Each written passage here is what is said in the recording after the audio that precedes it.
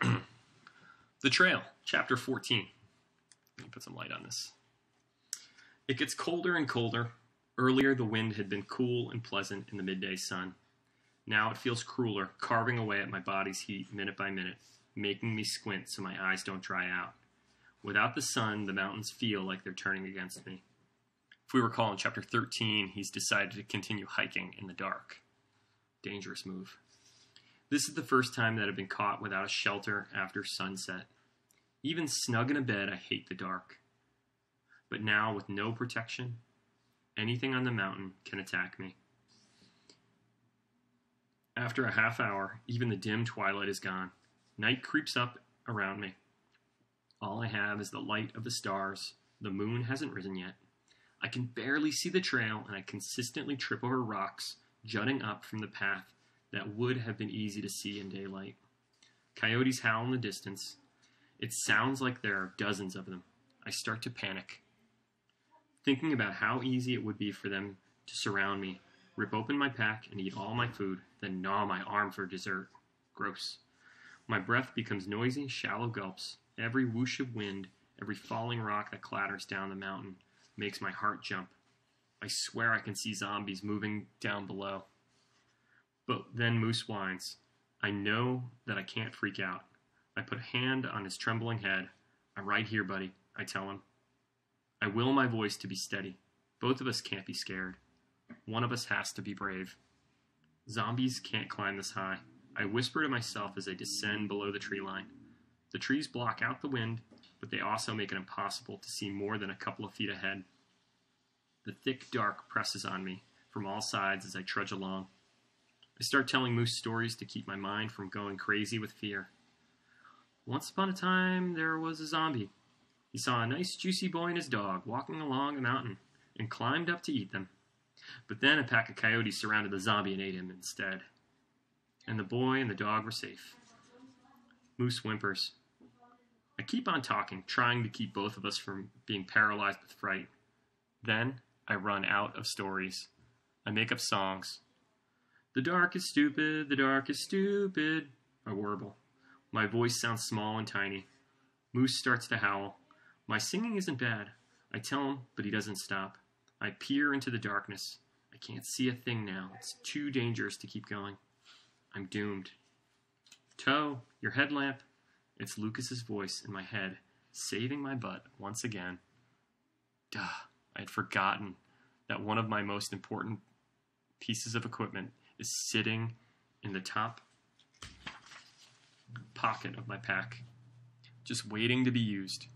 Fear has turned my mind to mush.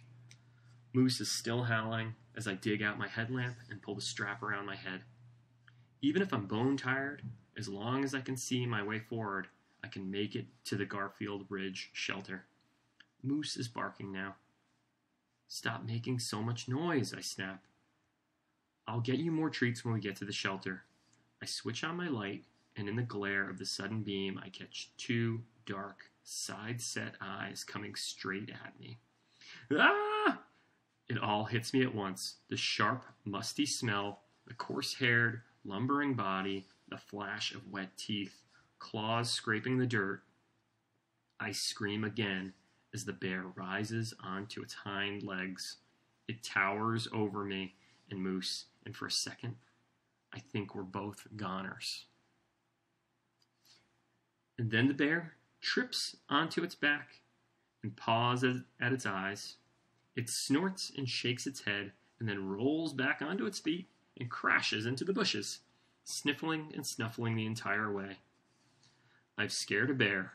My terror drains away, and I start laughing as waves of relief wash over me.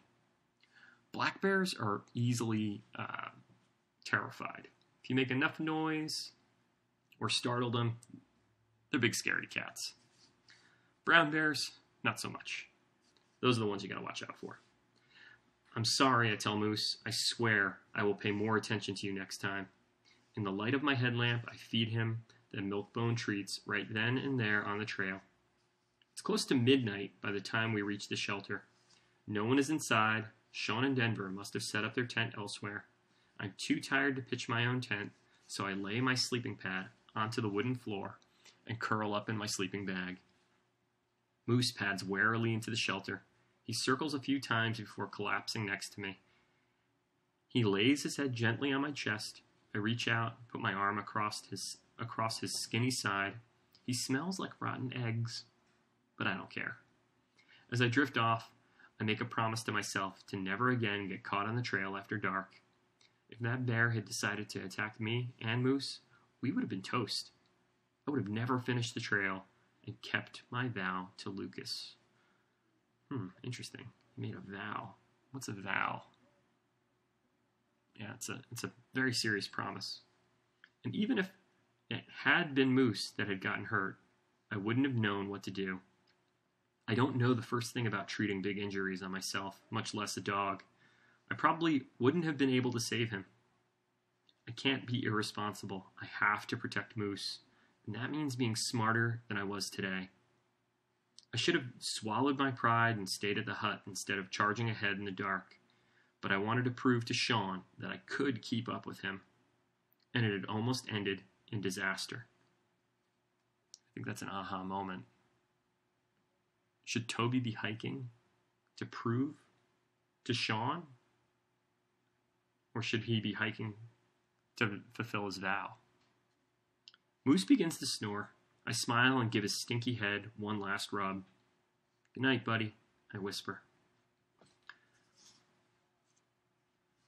And this is a text feature that this author is using. Mika Hashimoto drops in a line with an outline of a character. In this case, it's a bear, to let us know that there's a change in the text. Right now, we're going to hop into a dream. That night, I have a dream about Lucas. We're standing at the bottom of a waterfall where there's no water coming down. Suddenly, rivers of clear marbles, ribboned with blue cascade off the top of the falls, twinkling bright globes that crack into tiny pieces as they hit the rocks next to us. I feel a wave of grief hit me at all the broken pieces, but when I look at Lucas, he's laughing. As the shattered marbles pile up, they turn into a river of glittering light, and I realize that I've broken things I can't turn into something beautiful.